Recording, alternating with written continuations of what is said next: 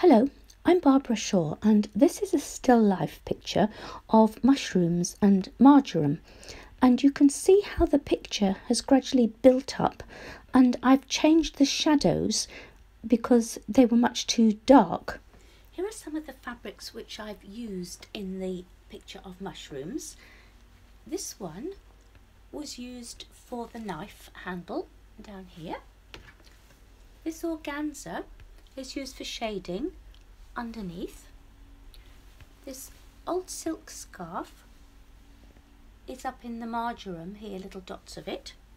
And this fabric, it was too bright that way, so I've used the reverse for some of the mushrooms down here. Here are the mushrooms in close-up, which you can see the detail of the different fabrics that I've used, and how I've changed the picture subtly and cropped it for a better composition.